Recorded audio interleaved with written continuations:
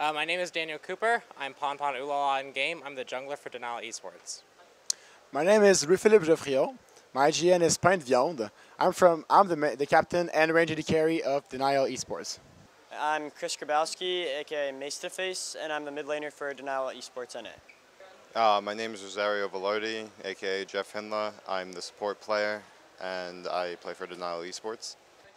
I'm Sébastien Beaulieu. My name is aka Rushed. I'm the solo laner for Denial eSports.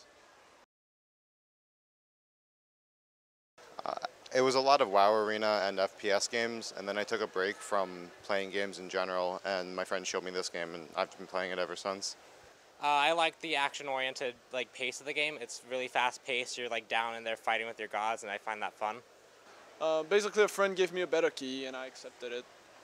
Well, I came from playing a lot of World of Warcraft Arena, and then my brother Shadowcube showed me this cool game SMITE, and I just fell in love with it.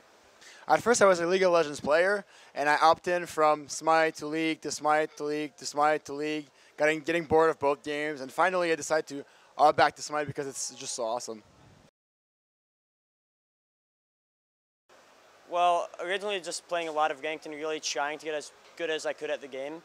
And then eventually my brother and I and some people we knew from other games and stuff decided to make a game, and from there we just hopped from team to team, etc.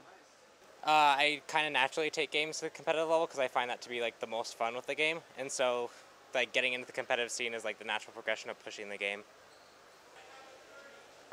Playing SMITE for a really long time, just playing casuals all day, and then eventually wanted to take it further. Jeff Hindla, basically, and he invited me to a team, and I accepted.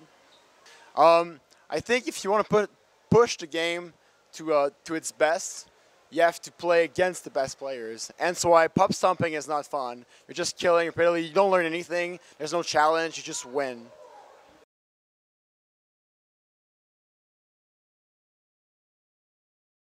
What do you think you're the best at in SMITE? I think in SMITE, I'm the best at feeding. I'm really good at it, and I have multiple months of practice at it.